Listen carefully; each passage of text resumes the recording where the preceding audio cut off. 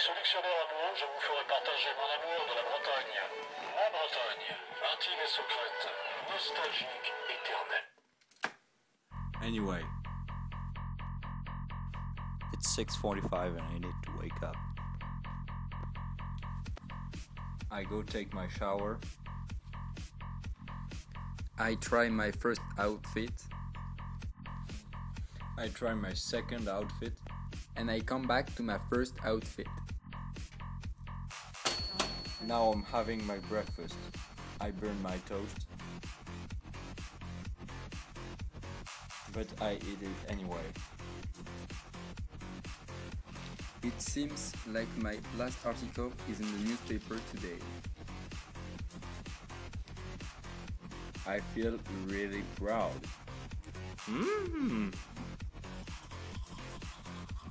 Now I'm going to work and taking the subway.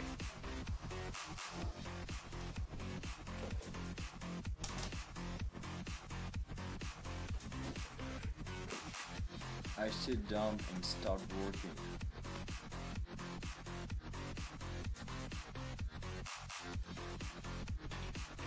It's 10 a.m. now. I go get myself a coffee.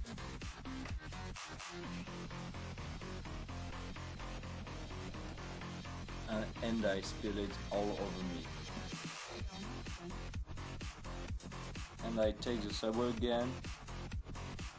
I get my second outfit. And my boss calls me. Hello? Hey, it's 10 a.m. What are you doing? I don't know. I went back home. You better get here right now. You're gonna get fired, okay? Okay. I'll be back in a minute. And I run in order to get back to work.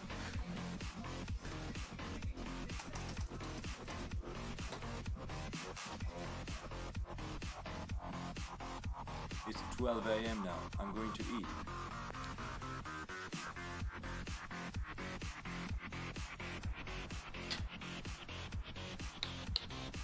I hit my pasta, and suddenly I hear something that caught my attention. So tomorrow at 8 a.m. we will rob these banks, HSBC.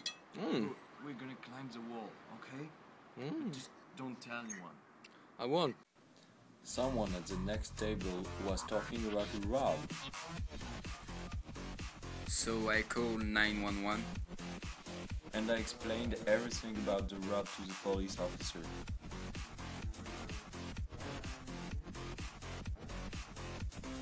And the next day,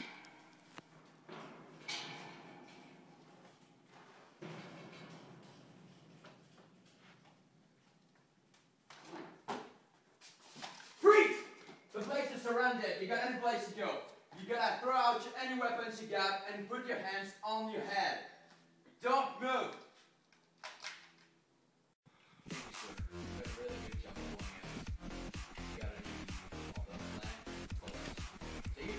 I felt very proud about it. A few hours later, and I come back to home.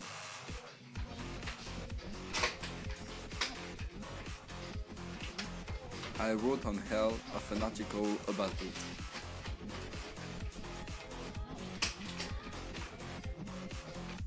A journalist named Paul Fournier helped the police to stop a bank robbery. I guarantee you it feels good to read that. Then I got home because I was tired.